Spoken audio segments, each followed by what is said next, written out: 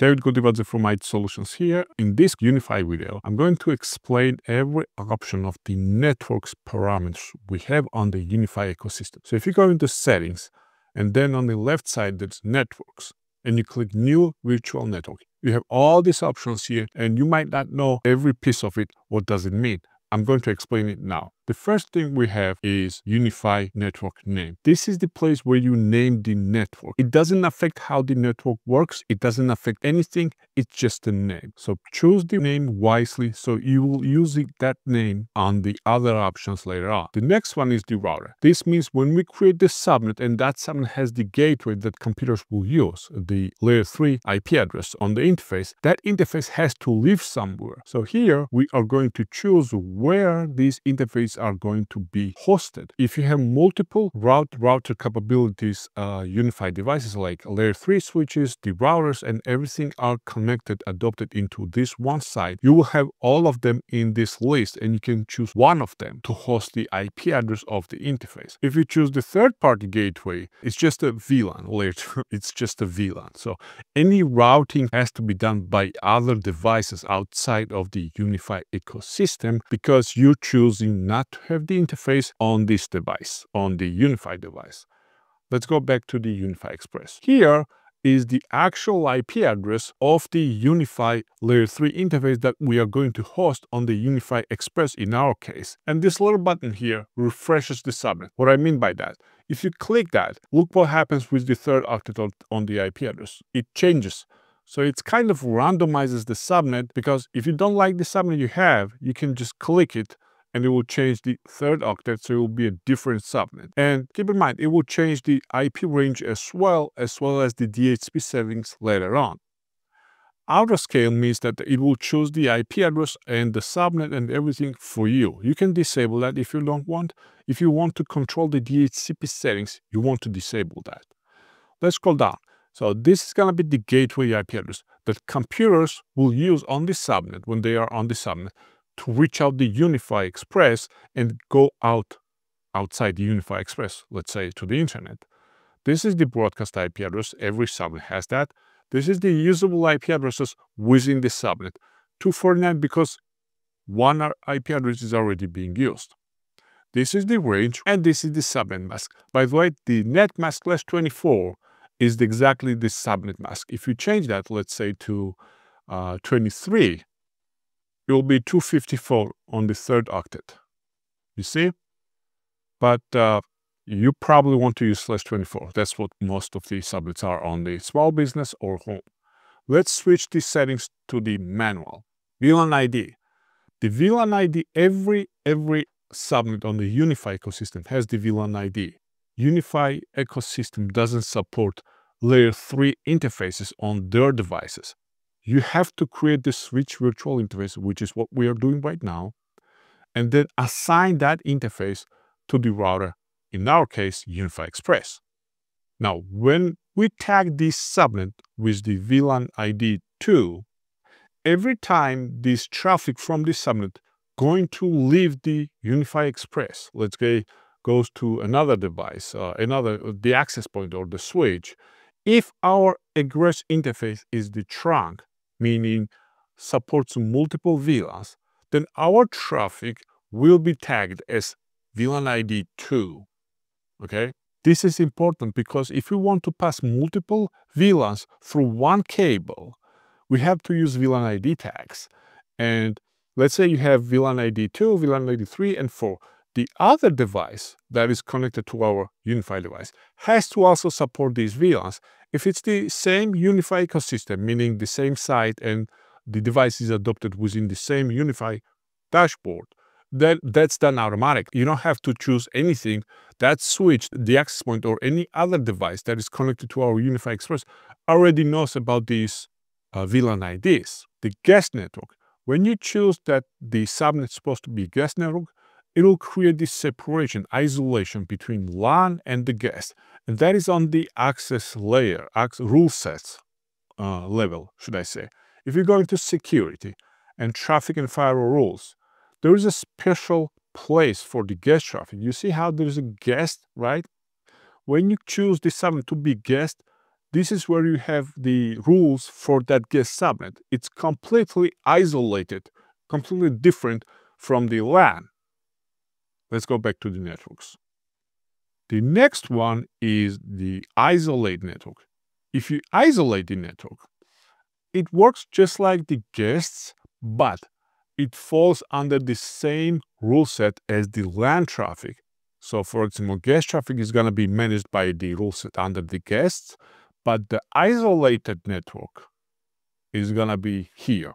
So when we isolate the subnet, UniFi will put the extra rule sets here on this dashboard so that they can separate the traffic that you marked as isolated traffic from the rest of the LAN. You got it, right? Now, let's continue.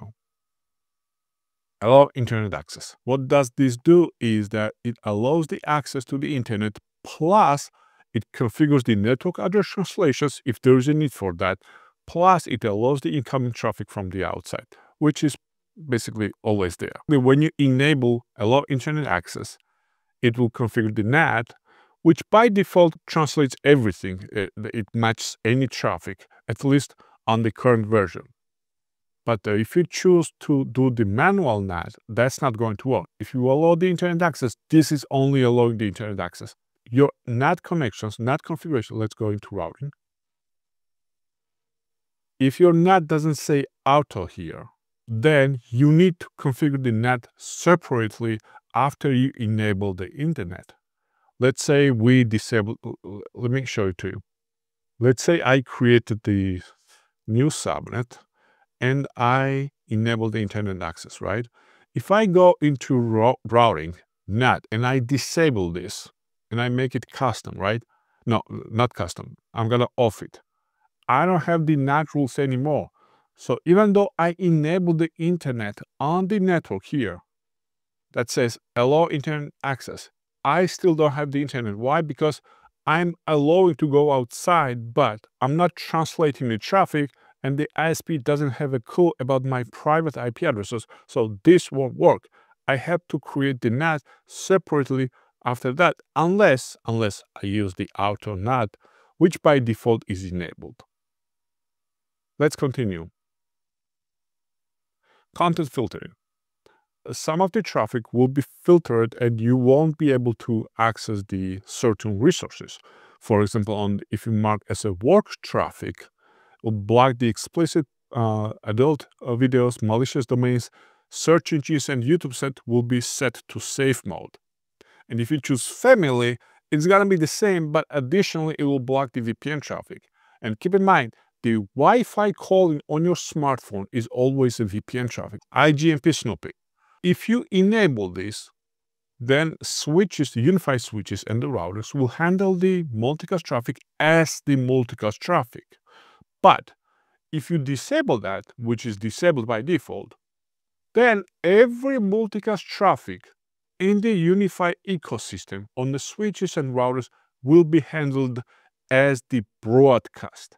Not the multicast, but broadcast. Meaning, if you're sending the multicast traffic to specific multicast address and you're hoping that only 2 or 3 devices will receive this, and the switch will send out this multicast traffic only through these 3 switch ports, that's not going to happen if this is disabled, because the multicast traffic will be handled as the broadcast traffic, meaning switch will broadcast that traffic from all the ports, from all across the switches within that broadcast domain, within that VLAN, should I say, in the UniFi ecosystem. mDNS, which is multicast DNS. Just like the broadcast, the multicast is not going through the router by default. So when you send the multicast traffic, it's within the broadcast domain, within the one VLAN only. So if you have Apple TV on the IoT subnet on a different network, and your iPhone is on the user subnet, on the user network, it's not supposed to be because smartphone is still IoT, but if it is, and the mDNS is not enabled on both networks, you're streaming the Apple TV streaming. You know how you can stream the screen or the audio from your iPhone to the Apple TV? That's not going to work. You need to enable mDNS on all the networks where you have the source and the destination device that should talk to each other through the multicast protocol. The DHCP server. You see how this is grayed out? Because this is enabled here. If I uncheck auto-scan network, then I can control all the DHCP options. And let's see what we have here. First of all, we can disable the DHCP server completely if we want to. Let's say you have a DHCP server on the same broadcast domain, on the same subnet, and you don't need the DHCP server on the router anymore, right? Let's say you use the DHCP server from Windows or from the firewall or from anything else. You can disable it here. Relay. Now, relay means that there is a DHCP server, but not within the same subnet, but it's on a different subnet. In that case, let's say our subnet is 192.168.2.1, right? And if our DHCP server is on a completely different subnet, like this IP, for example, I can add this as the relay agent. So now when DHCP client sends the traffic that requesting the IP address from the DHCP server, instead of dropping because UniFi doesn't have the DHCP service running on it, UniFi will forward this traffic to the IP address from this list. And that server, if there is a DHCP server, will respond and delivers the traffic back to the client that is trying to get the IP address from the DHCP server. Okay, that's how it works. And of course, you can have the DHCP server itself. Now, here's the range. Where do we start releasing the IP address and where do we stop? Now, keep in mind, you cannot exclude the IP address from within the range. You can only exclude from the beginning, like before 20, for example, are excluded, and after 200, or after 220 if you want to. But you cannot exclude the IP within middle of the range. That is possible on many of the DHCP servers, but not here. DHCP Guarding.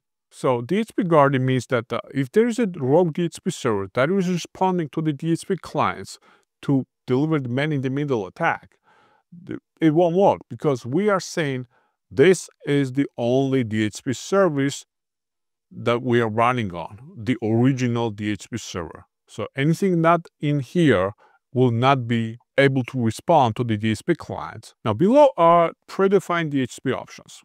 This is, I think, option 42. You can deliver the NTP servers to your host. You can deliver the network boot. So if the device is booting from the network and is expecting to find the file of the operating system, this is the way to do it. Time offset is the correct time of NTP through several seconds.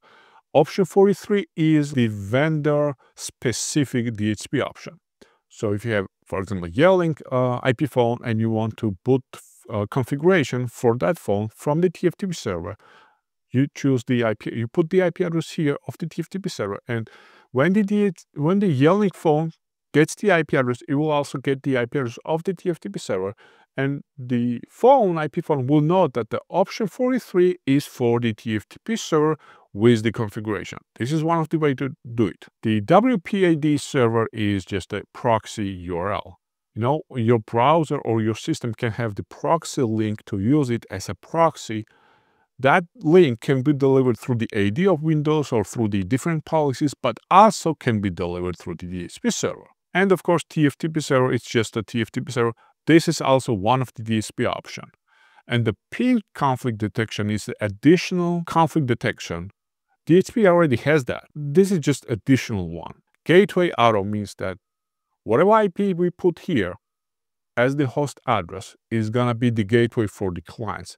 We can change that. We can put different IP, but keep in mind, that IP has to be real gateway for the computer. So most of the time it's gonna be auto on your case.